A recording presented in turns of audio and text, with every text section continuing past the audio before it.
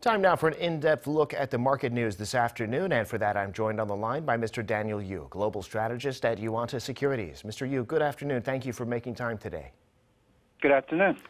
Well, the U.S. Commerce Department, as we just heard, is saying the American economy last year likely saw its strongest growth in 37 years. There was a recovery in consumer spending, and growth in the fourth quarter picked up to an annualized 5.5%. Growth this year, though, is likely going to be slower. What do you see happening with growth in the United States? Yes, if you look at the U.S. economy, it expanded much faster than expected. Just look at the fourth quarter, it grew by 6.9% annualized, much higher than 2.3% in third quarter, and well above forecast of 5.5%. If you look at as a whole year of 2021, the economy advanced by 5.7%. This is the most since 1984.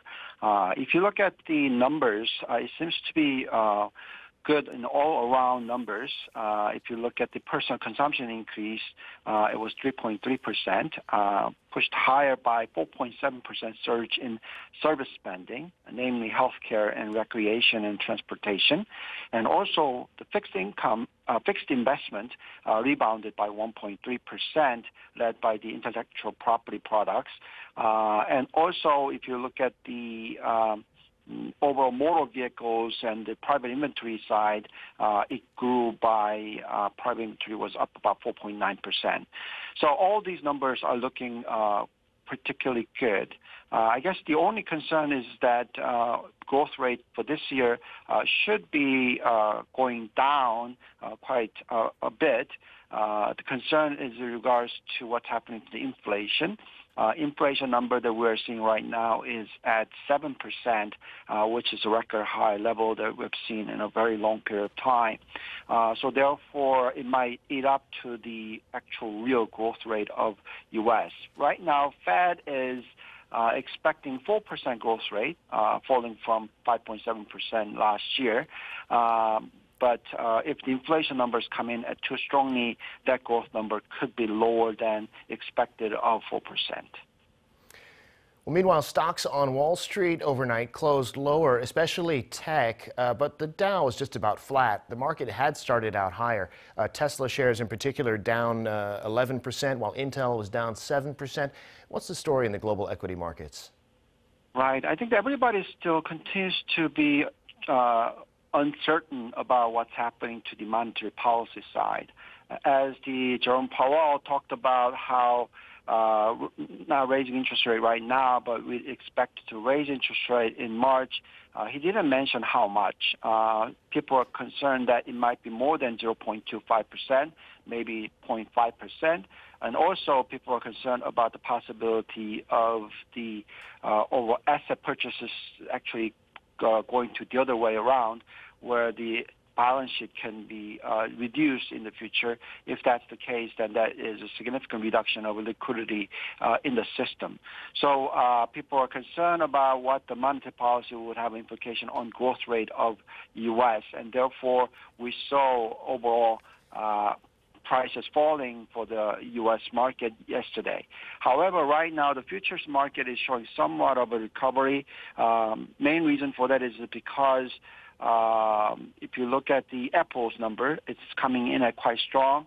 Particularly the sales growth rate is coming at 11%, which indicates that the overall economic growth rate is expected to be quite reasonably good, and that the concern about the slowing down of economy may be too highly emphasized at this point in time. So we'll be watching carefully what's happening to the economic growth rate and also what might be the case for the interest rate hike. If we look at both sides of that and see that the earnings for the U.S. company continues to remain very strong, then the market will be in good position to recover. Right now, people are still much more focused on the macro numbers, so therefore we need to probably wait until the March 16 FOMC meeting for the market to start to recover strongly. For meanwhile, we think that the volatility in the market should continue in the future.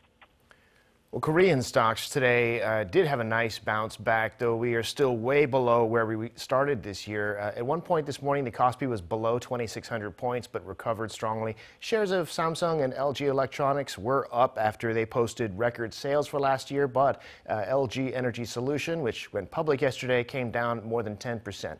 Tell us about the domestic market. Yes, if you look at the Kospi, it's up about 1.87%.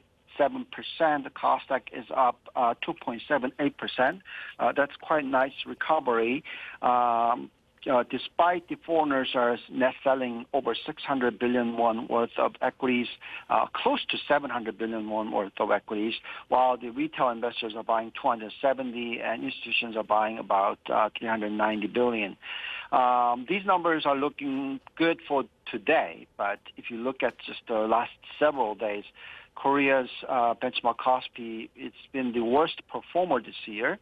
And people might be saying even we enter the bear market territories, the sell-off continues to be intensifying from the foreign investors as the Fed Reserve signaling the interest rate lift-off or hike in March. Now, the day before yesterday, if you look at the Kospi index, it plunged by 3.5%.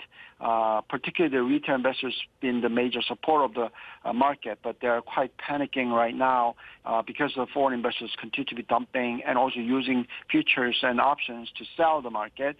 And obviously uncertainty regarding the IPO, which you mentioned, the LG Energy Solution, it raised 12.75 trillion won worth of money through the IPOs, but people are concerned about the corporate governance issues and how this disturbs the liquidity condition of the market, and spinning off LG Chemical to this company.